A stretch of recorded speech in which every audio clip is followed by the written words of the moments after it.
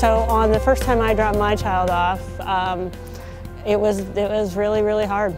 And I knew that she was in a good place. I knew she made the right decision, and she's an amazing kid. You know, she had it all figured out, but for me, it was just really sad. It is hard. It's a hard thing, but we got to remember, I think, that this is a whole new transition in their life, you know, and we got to think positive about that. Be okay with your kid growing up. I mean, it was tough. My parents, you know, my mom was like, why won't you call me? Why won't, you know, return my phone calls and stuff? I would say as parents, as much as it's going to be, you know, hard and not to want to know what they're doing every second and every day, you have to let them grow up. Understand the detachment process that comes with sending off a student to college. I would just say, you know, be patient with your children, and they do definitely need your support, but it's a learning process, and they won't learn if you don't, you know, let go at some point. Trust in the process of Gonzaga. You get nervous about how they're going to be without you, and how that you know, when people understand them. That was a big thing for me. You know, your child is unique to you, and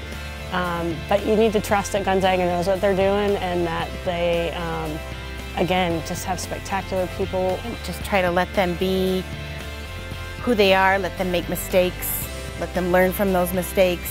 And I think mistakes are often the stepping stones to greatness. Know that you can't rescue them.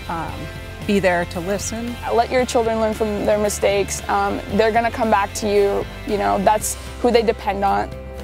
Your kids are in great hands, and you know, it's tough to watch them walk away and to grow up and to be here for 4 years and stuff, but there are amazing people here and amazing professors, and the relationships that they build and the experience that they're going to get here in 4 years is unbelievable. I talked to some of my professors more than I talked to my parents my first year here, because they understood what I was going through, and you know, they understood the challenges that I was facing in my first year. One message: you can trust us. We really want what's best for your children.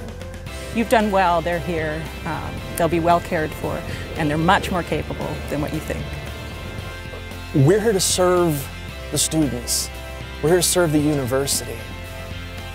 We are committed to the mission, and we're committed to giving your children the best education possible and helping them make the most of this opportunity. You know, and when you give that last hug and you're driving away, you just got to remember this is a whole new chapter, a whole new transition in their life. And you want it to be positive even as you're driving away, you know, and encourage them. I think that kind of helps yourself too. You leave us, your children, here today, and we're going to be the ones who return them 4 years down the line. And we have nothing but your children's best interests at heart.